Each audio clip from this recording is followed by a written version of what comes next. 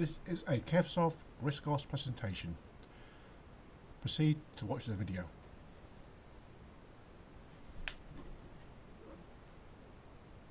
And welcome to my newest video.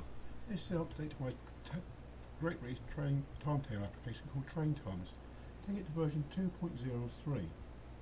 One of the new things in this one here is a slight error I forgot to account for. So you've got a wget error, which is not seen by the filer, on the bottom of the book. That is now being fixed. Another new thing for what I've got done, go to these, just got nice samples of them, is if you click on where it says operator, it will then give you the train operating company. Let's go to London North East. It's quite a good one, it's got most information there. As you can see, it's got the name, address. If you click here on the email, that'll be your email client up with the address to filled in. The website will take you to the website address.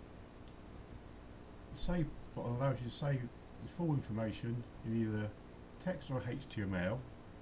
So let's do that to round disk a minute. Go up here and save, and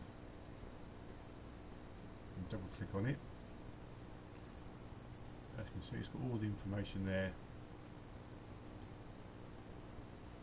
and we'll do it as HTML. We'll just call that HTML.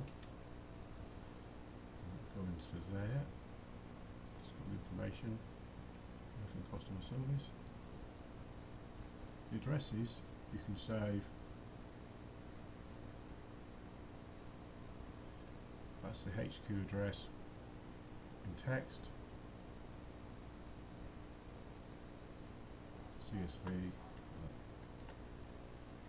Shift.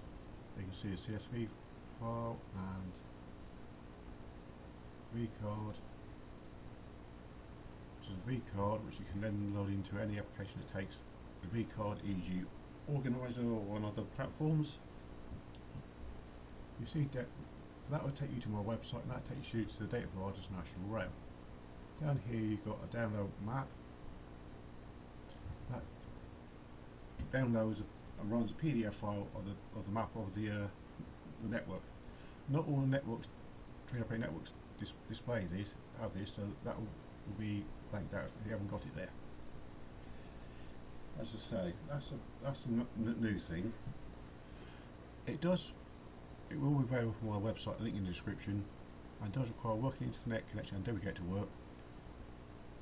I don't also go to the data providers. If you do like my software, why not buy my merch or donate to my Ko-fi page? Again, link in the description. Thank you, goodbye, and see you on the next video. Well, that's about. Keep using RISC, enjoy, it's a nice operating system. Okay, thanks, and goodbye once again.